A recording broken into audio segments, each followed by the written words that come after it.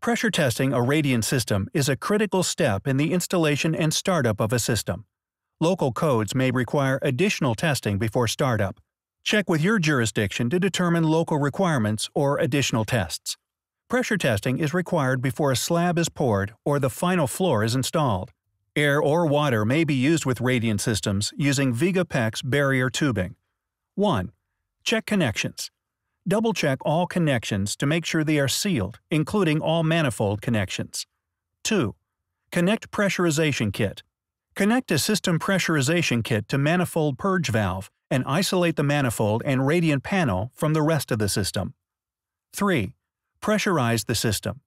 The system should be pressurized to local code requirements or 100 psi and hold pressure for a minimum of 1 hour before installation of a covering or pouring of a slab.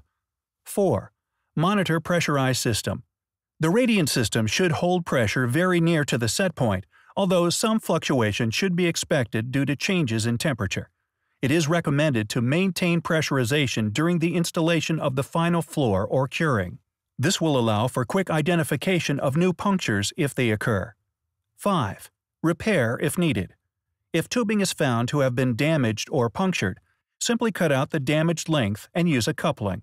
Repair coupling wrap is required if in a poured install. Viega can assist with your entire radiant system solution. Contact your local representative today.